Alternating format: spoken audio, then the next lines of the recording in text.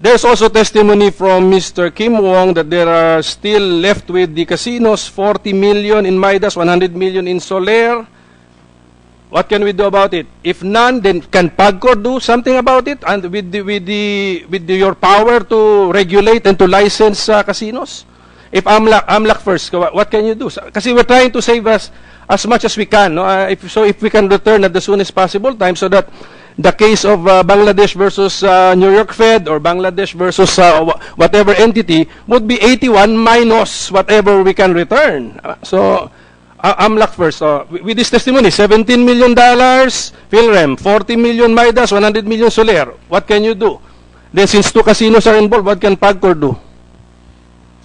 Well, under the law, the only remedy for AMLAC is to file a petition for freeze. And when we file a petition for freeze, we have to identify, we have to describe the specific asset that is being frozen, Your Honor. That's why we would need information as to where these monies are. So if we can receive information that would show that parts of this money are with, like, if it is with the junket operators, and if we can receive information pertaining to those junket operators, then we can file a appropriate petition for freeze, Your Honor. Can you sort out the details later? But freeze 100 million in Solaire's assets, freeze 40 million in Midas's assets, and then sort it out later. Who is the real person liable?